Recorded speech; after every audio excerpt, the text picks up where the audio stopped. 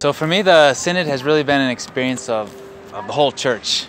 I mean, I've never been together with, 250 or so bishops, representatives from young people all around the world, and be able to speak with them, have coffee breaks with them, listen to all these different experiences of bishops from Africa, India.